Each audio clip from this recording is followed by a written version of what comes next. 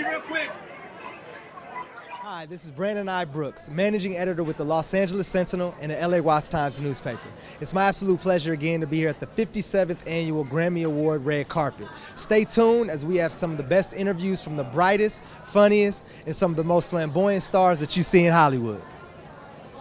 Brandon Brooks with the Los Angeles Sentinel, LA Watch Times. I'm going to just call him Mr. Super Bowl. I mean, that's going to be your title for a while. I mean, I'm not even from it. That was one of the best plays I've ever seen instinctively in history. But let people know who you are officially and what brings you here. Malcolm Butler, cornerback for New England Patriots. I'm here because... He got that pick, by the way. I'm here. My agent told me, he asked me did I want to come out, and I told him yeah. I mean, obviously, you're a big phenomenon with that play. How has your life changed since that moment? We just gonna say I can't even go grocery shopping anymore. So I know it changed. Missed calls, 30 missed calls every day, plenty of text messages. Been busy since the Super Bowl, so it's changed a lot. While I have you, because I want to know, how did you anticipate that? It was such a great play.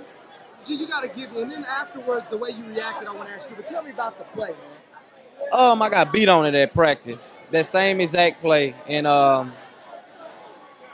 when I broke the pass up and the guy caught the ball, you know, I felt like the game was going to be on me. So I got another chance to go back out, and everything came to memory when I seen the receivers stacked up. And I was like, they got Marshawn on the 1 yard line, and they might well run it in, but I'm a pass defender first, so I'm going to play the pass. So you did have some predetermined, like, I think I might jump this route. Yeah, so I just went on and jumped the route. Man, well, I got to tell you, I mean, as someone that played sports, I appreciated the way you reacted. You just seemed like you didn't, it was the way that you looked on television, I really felt. How did you feel? Describe the emotion. You wanted to cry, you didn't want to cry, but you was just like, it was overwhelming for everybody. How did it feel? Great feeling, man. I couldn't believe that it happened. When it happened, when I made the play, I couldn't hear nothing.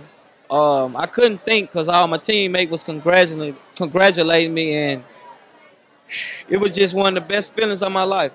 And last thing, let's move on because you know you got a bright future ahead. Obviously, going to be one of the best corners in the game coming up. So tell me, you know, what can we expect from you, and what should we expect from you as a football player? Hard work. Making plays, going out there again, my best effort, and I just don't want that one play to describe me as a player. So, I mean, I've been doing that or whatever, but not to brag or anything. I just didn't have the opportunity. Okay, I just didn't have the opportunity to. When I got my opportunity, I made the best of it. If anybody wants to catch up with your fans, get some info, where can they find you at or get hold of you? I got my social media or whatever, just Malcolm CB Butler. So, all right, shout him out. Thanks a lot, brother. All right, thank you.